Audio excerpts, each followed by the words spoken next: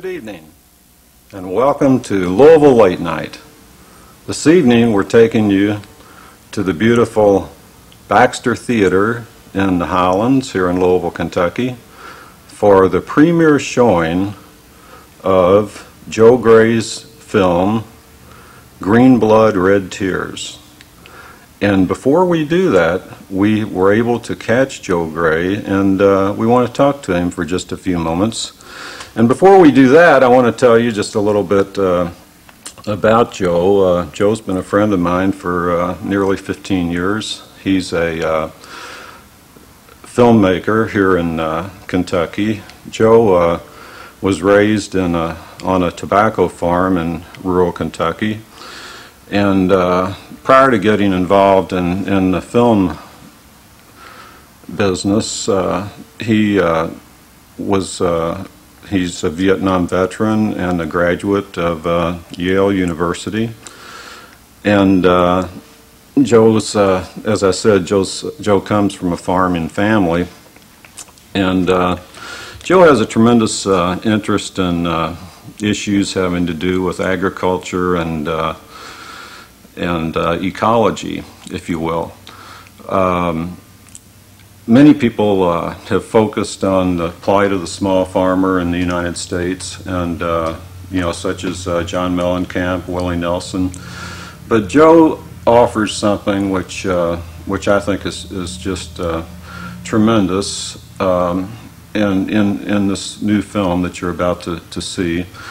And it's a little bit hard to describe. Before we get into that, I just want to say that Joe's film is gradually being recognized, and not that long ago there was a big reception for him at the Smithsonian Institute in Washington, D.C. And I hope that gradually here in Kentucky there'll be a trickle-down effect where the hard work that Joe Gray has done in his life, he's one of the most serious artists that I've ever come across, that his work will eventually be appreciated. Now today's, or this evening's focus on this film, the nature of the film is sad in a sense, as you'll see as we talk about it. But what's really sad is when something's happening that's hurting people and nothing is done about it, or people just don't understand what's going on. And what Joe's doing with this film is he's going into some areas that simply aren't talked about, and he's talking about it very, very directly and very bluntly. Let me introduce Joe to you. And Joe, could you tell us a little bit about the film? Sure. Green Blood, Red Tears is a 90-minute documentary that investigates the plague of farmer suicides, both in this country and abroad. Farmers have the highest suicide rate of any occupation, and what I tried to do was investigate the underlying causes. The film was motivated by the untimely death of my nephew, James Gray Goodman, who was a farmer in Warren County, Kentucky. He took his life in 1995, and for the following 5 years, I journeyed around the country and interviewed those people who I thought were in authority, who had studied the issue, who had insights into the reasons for my nephew's death and the death of hundreds and indeed thousands of other farmers in this country and in other agricultural societies like India, in England, Spain. And what I discovered was it's a very complicated and not an easily understood issue. The commercial media has made a lot about farmer suicides in the Midwest during the 80s, and in most of those reports it tended to blame the farmer for his own predicament. What I try to do in Green Blood, Red Tears is go deeper into the subject, to look at the combination of reasons that bring farmers to this sad plight. The film opens with interviews with James's family and friends, the farmers in his neighborhood, who describe his character, his devotion to his church and his family, his devotion indeed to agriculture. James was had the highest degree you can receive among the future farmers of America.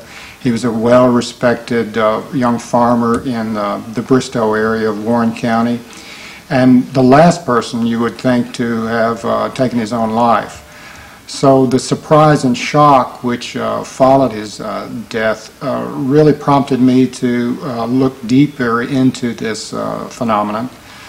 And I interviewed sociologists in the Midwest, epidemiologists who had studied the issue, economists,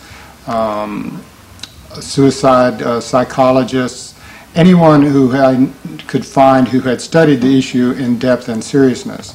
And I put together this film. It's a long film, but I think it's necessary because the issue is important and poorly understood. And it's necessary, I think, to elaborate all the details, because suicide is not a single factor result. It results in a combination of factors. And for farmers, the most pressing one, the difficult economic circumstances that face small farmers who live their life and farm perpetually in debt because of the necessity to borrow money to put a crop in, to put the chemicals on the ground, to have large-scale equipment.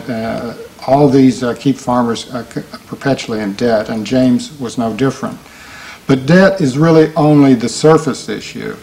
And as you will see in the clips that we're going to show tonight, there are a lot of underlying issues that complicate the problem and make it more difficult for farmers to resolve the issues of debt. Indeed, some of the treatments that farmers are given by the conventional medical establishment may indeed compromise their ability to think clearly and deal with the more conventional problems that we know about.